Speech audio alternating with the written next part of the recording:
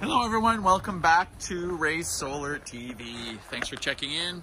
As always, if you get some value or some entertainment out of this video, please hit subscribe and don't forget to put your comments below.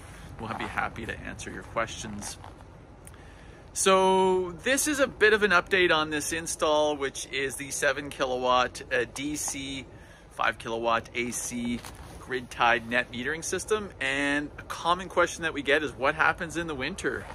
Well, in the winter time, it's pretty straightforward. When you get that snow, it's going to cover up the solar panels, and as a result, it's going to reduce production. So we can see here that panels are covered up and they were partially cleared, and then about another ½ inch, 3/4 of an inch of snow fell on the modules. And what I wanted to show you is what the production looks like when it's actually partially covered. And then we're going to remove all of the snow and show you production difference using the EMA Live app, which just shows us in real time what the production is. And we can compare it to before. So it's about 10 o'clock in the morning right now. There's the sun. It's about as high as it's going to get. A couple more hours, it'll get to high noon. But it's beginning of December, and we know until December 21st, the sun continues to drop off on winter solstice, and then the days will start to get longer. So let's go ahead, let's review this and see what things look like. All right, so we can see from the east side over to the west side, we can see the difference. So we're starting at 2, and as we move over, we go to about 8 watts. And then the bottom row, the wattage is a little bit higher. That's because the amount of snow that was there was much less. So we only had about a ½ inch of snow, whereas on the top we have about 2-3 inches of snow.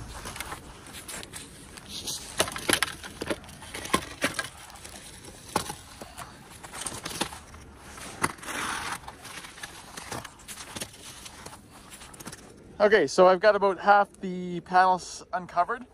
Let's go take a look at what it looks live, just to compare the difference between the panels that are still covered up and the panels that we've uncovered here. It's not perfect. If I wanted to get this perfect, I would brush them off. I could use a leaf blower and something to brush them off, but just to take a look at the production that we have now.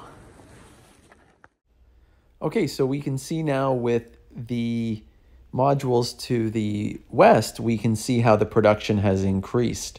So we have approximately 26 watts there on the top row, and then on the bottom 4, we've increased that some more.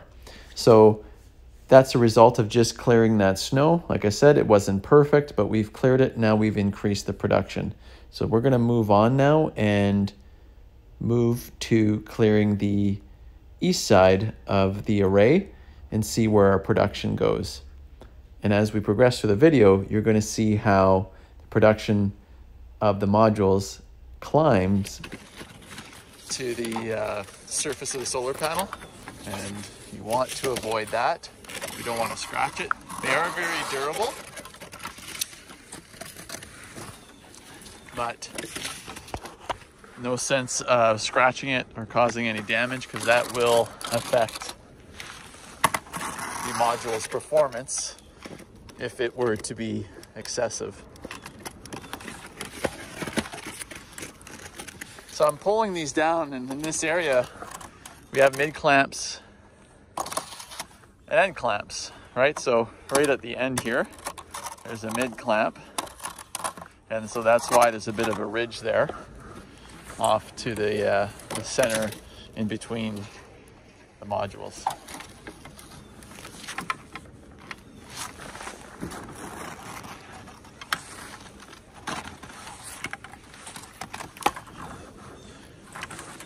And depending on the region that you live in, there's a period of time where you tend to get more snow. So if you stay on top of it, by the time you get, say, to the months of the end of February, maybe March, you're getting less snow. At least your panels are uncovered, and as the sun keeps continuing to build intensity and gets higher, and as those photons are hitting those modules a lot more perpendicular, then it's a lot easier to manage and continue to add production to your net metering system. Now, on average in Canada, we get, for the winter months, say central Canada, where we are here, our average sunlight hours, good peak hours, is only about 3.5 to 4 hours of peak sunlight. So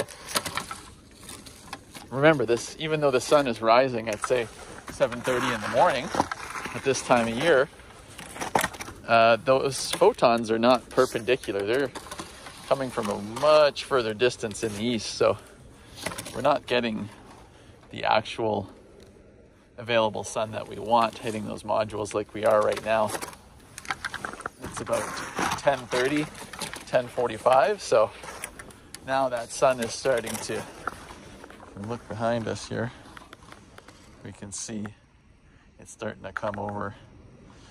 That garage that we're facing now is directly due south. All right, so I'm on the north side of the roof, and I've shortened up my scraper, and what I'm going to do is just pull some of this snow back here.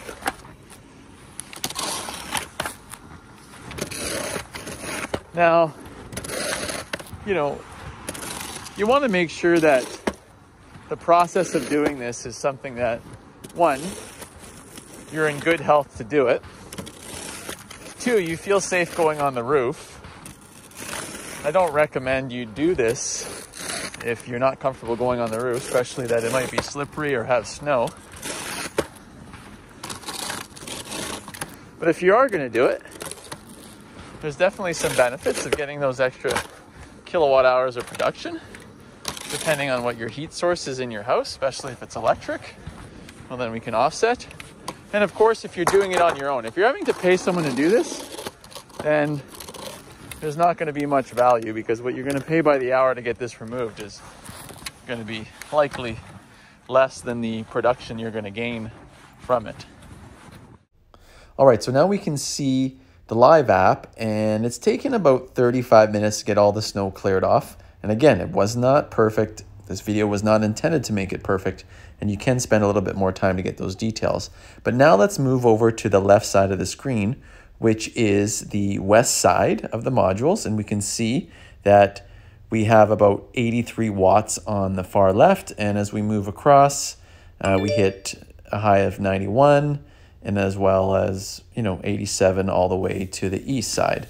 And on that bottom row, 54 on the left, and as we move through, we hit 88 towards the center, and all the way to 66 on the right hand side. So the reason for that is, again, as you can see from the image, the panels are still covered up in snow. It's not a perfect removal, but we'll see what happens throughout the day here as the intensity, even at minus 26, starts to open up and we look at the production.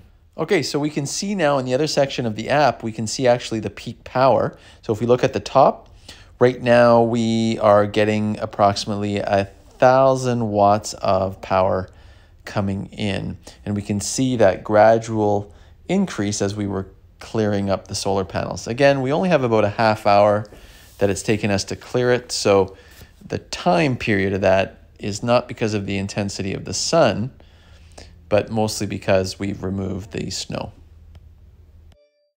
Okay, so we can see now that this has been about a half hour after, and we can see about 1.4 kilowatts or 1,400 watts worth of power coming from the modules from clearing the snow. All right, so here's what we ended up with at the end of the day today. It's approximately 4:45, and it's the full moon. You can see the moon coming up there, December 7th. So, the clearing of the panels, we can see how most of the snow that was on the panels, just the little thin amounts, basically dissipated just from the heat and cleared itself off, even at, well, we got to about minus 22, 23 today. But still some ridges, like I said, it wasn't as clean. So let's just take a look at what the peak production was on the app. Okay, so we can see from the app that we ended up producing 1.4 kilowatts. So that was our peak power. And we can see the modules now. They've basically reverted to 0. And in this time lapse, I'm just switching and showing how the module production switched between the day. So we can see at the peak there, towards that center module, we were about 112, 114. And as the day moved on, it stayed steady. Again, like I said, for about 3.5 hours, we were able to make some production, some actual energy. So we're coming back to our bar graph. We can see that production really dropped off by the time it was 2 o'clock, so 1:56. And we can see our total production in energy was 3.94 kilowatt hours. So we'll call that 4 kilowatt hours of energy production. All right, so that's an overview of clearing the snow on a grid-tied net metering system. Just a quick overview how we can take a look at the changes in production when we clear the snow versus when we don't. And this is something you'll have to decide on whether it adds value to your production. Again, you want to assess the cost if you have to pay someone to do it. Likely at this time of year, it's not going to be worth it, but it is something that you can take on to yourself. If you are going up on the roof, you want to do it safely and of course take the precautions that you need to. So again, as always, we're here to empower installers and the DIYers out there. Please visit us at raysolar.ca. Give it a thumbs up, give it a thumbs down, please leave a comment, and we will see you on the next video.